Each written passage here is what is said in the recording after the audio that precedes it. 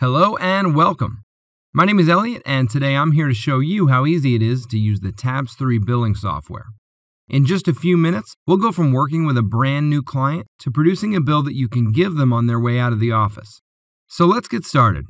Since this is a new client, we're going to need to add them to the system. To do that, we just need to add the client's matter and contact information in the Client Information window. One way to do this is to click Client Information from Pinned Actions on the Quick Launch pane.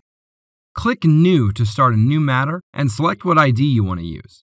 We're going to let Tabs3 use the next available client ID in the system. Enter the client's name in last, first name order, and if it isn't already in your contact list, you'll be prompted to add a new record. Enter the information you have and then click Save.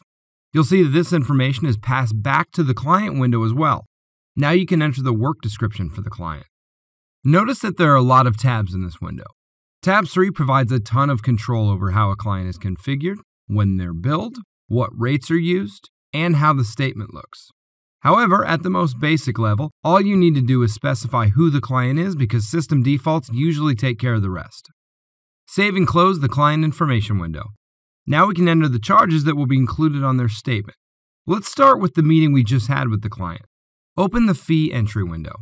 Since we just worked with this client, their ID is already specified. If the timekeeper is set, click into the Hours Worked field and enter the amount of time that you spent with the client and a description that will appear on the bill. The amount will be calculated for us. Then, save the transaction. Now that our time is accounted for, we need to add an entry to charge the client for filing their paperwork with another party. Close out of the Fee window and open the Cost Entry window. Simply specify the units and rate, and again, the amount is calculated for us. Save the transaction and close the window. And that's all you need to do to add billable work. Now you can easily produce a bill.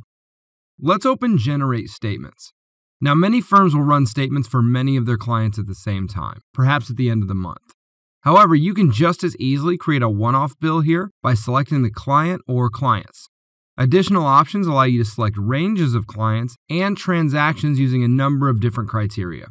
These same options are available on almost all Tabs3 reports.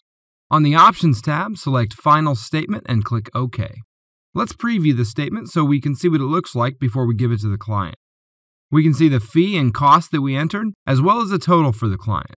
Just click Print here, and you can hand this to your client right away.